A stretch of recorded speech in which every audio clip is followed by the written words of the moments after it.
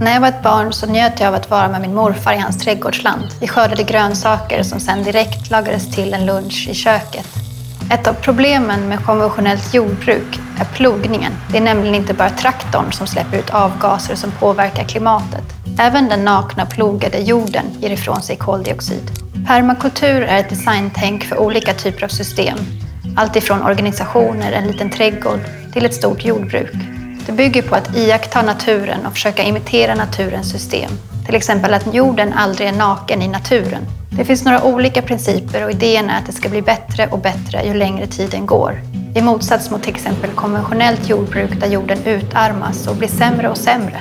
En annan princip är att skapa kretslopp. System där resurser utifrån används så lite som möjligt. Det är en av anledningarna till att de flesta som är intresserade av permakultur gillar kompost. Istället för att man skickar iväg sitt avfall och gör det till ett problem för andra, komposterar man sitt avfall och får en resurs till sin egen trädgård. Fler och fler intresserar sig för och ser fördelarna med permakultur.